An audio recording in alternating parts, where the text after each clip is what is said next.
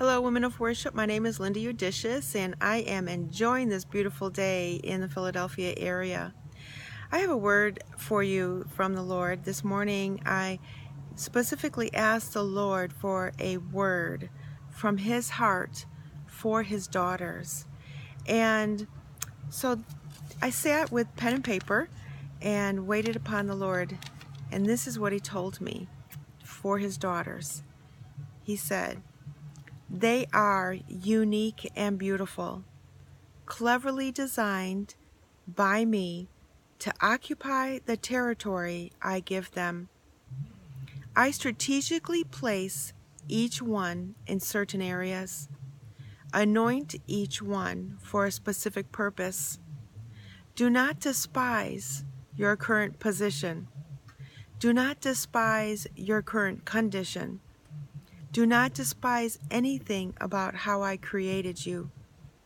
I love you with an everlasting love.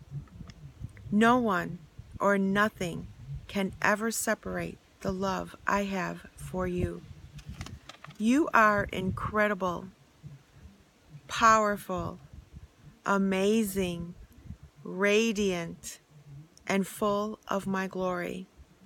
Because you are made in my image and likeness, you reflect me." Now, I hope that gives you a different perspective of who you are in Christ. You are incredible and amazing and radiant, full of His glory. You're unique and you're beautiful. You are anointed for a specific purpose, and you have been placed in a specific area. So, and these things are temporary also. I mean, the anointing is not temporary. That is something that He gives us generously, but the places that He takes us and the people that we meet, that seems to always change, and so we have to expect God to move, and we have to be ready to follow His direction. But anyway, this word kind of ties in with something that I was thinking about the other day. And I was thinking about how sad it is that, so many women compare themselves with other women. And I believe that this is definitely a trap of the enemy, to get us feeling sorry for ourselves and feeling discontent and dissatisfied with who we are and who God created us to be. But so many times we see other women and we think, oh, I wish I was more like her, or I wish I had hair like her, or a body like her, or a house like her, a car like her. I wish I had a husband like hers. Sometimes we might even think, oh, I'm glad I'm not like her. And all these thoughts, I believe, grieve the Holy Spirit, and we need to be happy and full of joy and content with who we are and who God created us to be. Kind of reminds me of a time when my husband and I first got married, and my daughter was 6 when we got married, and she was invited by a classmate to come over to their house and play.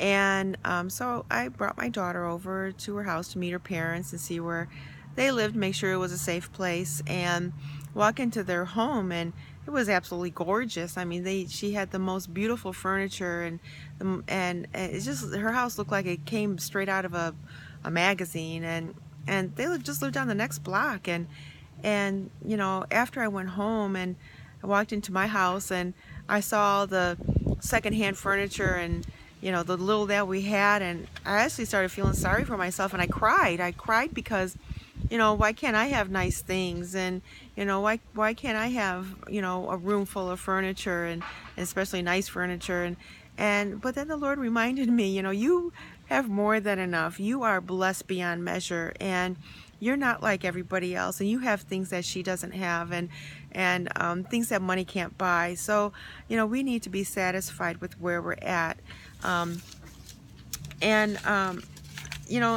we need to also remember that things don't have heavenly value, and we can't take those things with us. We know that, but what does have heavenly value? And you know, Jesus says in Luke 10:27, he says that there are two things that we need to be, that take priority in life, and that is to love the Lord our God with all of our heart, with all of our soul, with all of our strength, and with all of our mind, and to love your neighbors as yourself. So I don't have to tell you how to love God. I believe you love God with all of your heart, with all of your mind, with all of your soul, with all your strength. But sometimes we have a difficult time loving our neighbors as ourselves. So how do we do that? Well, we love others the way we want to be loved, how we are loved. So, you know, we want to be encouraged. We want to be people to be kind to us. So this is what we need to do with our neighbors, with our co-workers, with the people we go to school with the cashier at the grocery store, with the customer service person on the phone. You know, we need to be patient and kind and loving, and we need to bless them. And I'm trying to find my notes here. To be helpful and considerate, accepting. We need to not be judgmental, and not to be critical, and we certainly can't be jealous and envious, but to love and encourage others and treat them with kindness and gentleness and self-control. Does that sound like the fruit of the Spirit? Well, if you are a child of God and the Holy Spirit lives in you, then the fruit of the Spirit is there. Sometimes we just have to squeeze it a little and make those juices come out, right? But you know, I just want to encourage you to, you know, as we love the Lord with all of our heart, mind, soul, and strength, and appreciate who He created us to be, and that we are created in His unique image and His unique beauty, that we also love others as we would like to be loved, and not compare ourselves with others, but appreciate the differences that we have, appreciate you know, where God has taken us from and where He's taken us to, and encourage others that, you know, that they are beautiful and that they are loved, and that you know, God has incredible plans for their lives. So I just hope this was an encouraging word for you today, and I just want you to be blessed, and watch out for more videos on the Wow Women of Worship Facebook page. They are amazing women with amazing words to inspire you and give you hope and strength. And I just bless you in the name of our Lord, and I wish you a great day. Bye-bye.